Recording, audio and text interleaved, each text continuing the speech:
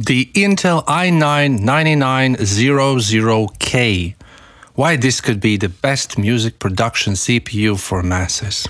If the rumors are true, then this will be a powerhouse of a CPU with a reasonable price tag. And its high single-thread performance will benefit music producers and live performers greatly. And did I mention that it is rumored that this CPU actually will finally use a soldered heat spreader that will significantly improve overclocking. Before that, Intel used some toothpaste between the die and the IHS, the integrated heat spreader, that made terrible temperatures. And these Intel mainstream CPUs will still use the good old ring bus on Intel's Z390 chipset motherboards.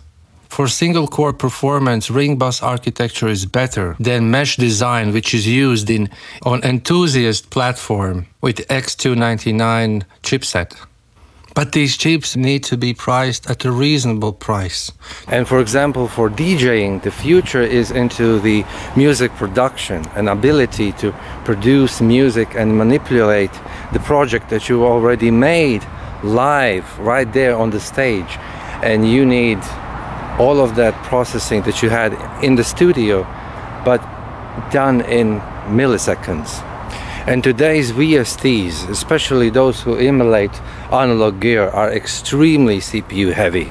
Especially because a lot of the calculations rely on the serial processing, so they need the high single core performance.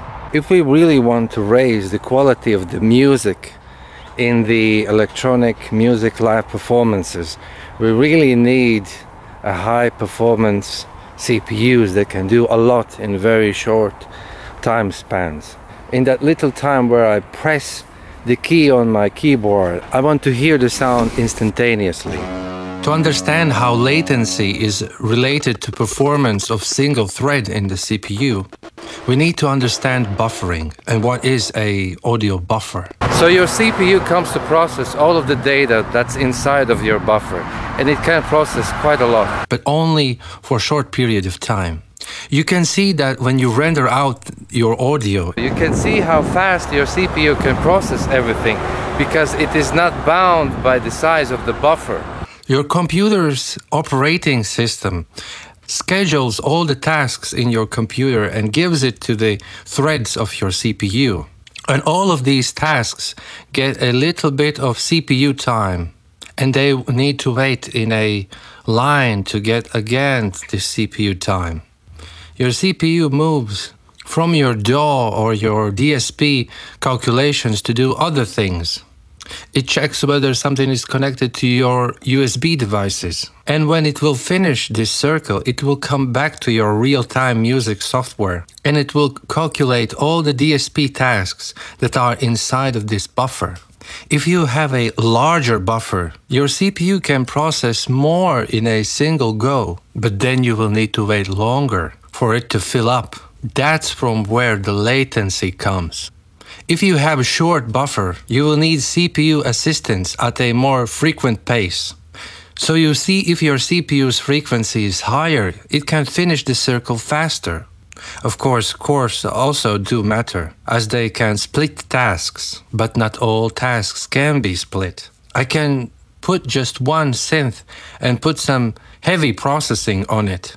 And each of these processes needs the result of the previous one, so they cannot be done in parallel. So for low latencies, it is beneficial to have processors with high single-thread performance. High core count also helps because they can clean off some of the background processes like operating system services. And when you are mixing, your cores can process each individual channel separately. But if you will have a lot of stuff on your master, it will of course negatively affect the latency again, and you will run into underruns. So with 8-core processor like the i9-9900K, which is still in the territory of rumors, you will be able to stream and produce in the same time with relatively good latency. If you are doing a video work on the same computer where you are making music, it will also help, especially if you are working with 4K video. 8 cores and up is preferred.